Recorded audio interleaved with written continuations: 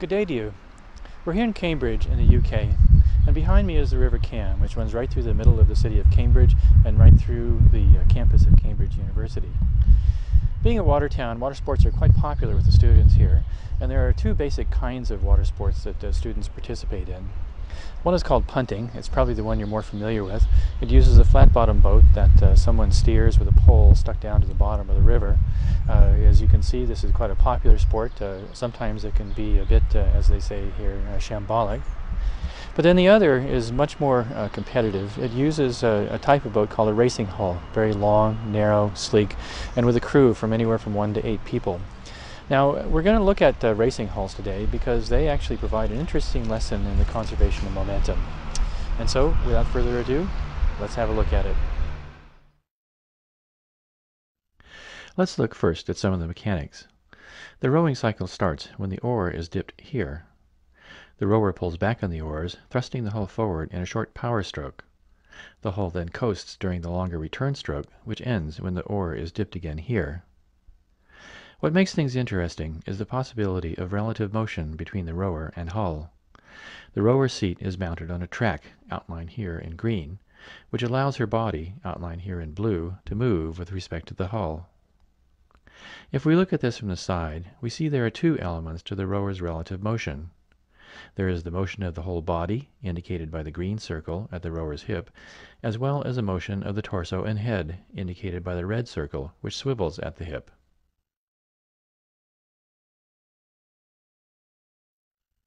What determines the hull's speed, of course, is the balance between two opposing forces: thrust from the oars, which comes ultimately from the rower's muscles, and drag from the movement of the hull through the water, which depends upon the hull's speed. Without thrust, a hull already in motion will be slowed by drag, and its speed will decline exponentially until the hull is dead in the water. Thrust obviously comes from the rower, but this thrust is only intermittent. During the return stroke, drag will slow the hull until the next power stroke. In a competitive race, this loss of speed during the return stroke can spell the difference between winning and losing. The hull's streamlined design helps by keeping the drag low, which reduces the loss of speed during the return stroke. Remember, though, that the rower can move in relation to the hull. This enables rowers to use a clever trick of momentum to keep the hull's speed up during the return stroke. Let's see how. First, we remind ourselves that a body's momentum is the product of its mass and velocity. Let's pretend there's no drag to complicate things. If there are two bodies coupled together, in this case the rower and the hull, the momentum of the pair is the sum of the momentums of each. If the two bodies are rigidly coupled together, the velocity of one, say the rower, is equal to the velocity of the other, say the boat, and in turn is equal to the velocity of the boat and rower together. If the two bodies can move with respect to one another, as when the rower slides along the track, the motion is more complicated. A rower moving toward the bow is moving faster than the hull and the rower together. Here the total momentum is conserved by the boat slowing down. This is what happens during the power stroke. If the rower is moving toward the stern, however, the rower is moving slower than the boat and rower together. Here the total momentum is conserved by the boat accelerating. This is what happens during the return stroke. Now let's look at what actually happens. The complete rowing cycle for a one-person hull takes from 3 to 4 seconds. We can use image analysis to take several important measures of performance during the cycle, including the hull's forward velocity, the angle of the rower's knee, and the angle of the upper body with respect to the hull. Let's look first at the power stroke. Power is delivered to the hull in two phases, first from the thigh muscles as the knee straightens, which also drives the body toward the bow, followed by the bowward motion of the torso and head. Both movements increase the body's forward momentum, which is why the hull's forward velocity initially drops before it increases as the oars power the hull forward.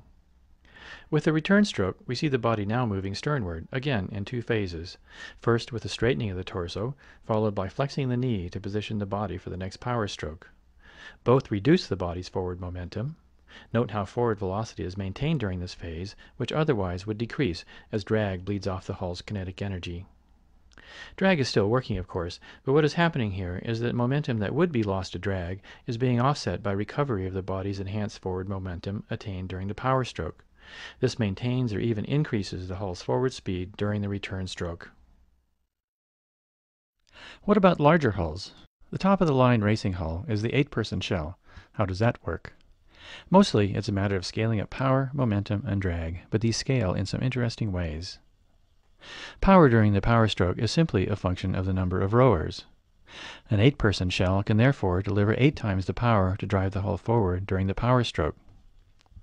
Momentum scales the same way. Compared to a single rower, the movements of 8 rowers impart 8 times the momentum to the hull during the return stroke. However, 8 times the power does not mean that the 8-person hull goes 8 times faster. The hull's speed depends upon some ratio of power and drag. If drag also scaled directly to the number of rowers, the power-to-drag ratio would not increase, and speed of the large hull would be the same as for a 1-person hull. But drag does not scale that way. The physics are complicated, but in general, drag scales to 2 factors, to the 2/3 power of the number of rowers, or the mass of the rowers, times the square of the hull's velocity. 8 raised to the 2/3 power is 4. By itself, resistance for an 8-person hull is only 4 times that of a single-person hull, and this makes the power-to-drag ratio 2. Accounting for the effect of higher speed brings this number up to about 7, still less than 8. Thus larger hulls are faster than smaller hulls. Not only is the power-to-drag ratio larger during the power stroke, but rowers in large hulls can more effectively impart forward momentum to the hull during the return stroke. Let's compare the motions in the 8-person hull, compared to what we saw in the 1-person hull. We see in the 8-person hull a steadier and slower backward motion of the rowers during the return stroke. The result is more sustained forward motion of the hull. This only works, though, if the movements of the team are strongly synchronized. This is the job of the coxswain who sits in the boat's stern. Even though she's effectively parasite weight in that she contributes no power, ensuring the rower's motion stays coordinated pays for itself by ensuring the best momentum recovery during the return stroke. And so we see the principle of conservation of momentum at work. The momentum being conserved, of course, is that of the hull and of the members of the crew. As the members of the crew move forward during their rowing cycle, the speed of the hull slows down momentarily, but the end result is that the combined momentum of both the rowers and the hull is constant. Well, that's all for today. From Cambridge in the United Kingdom, I wish you good day.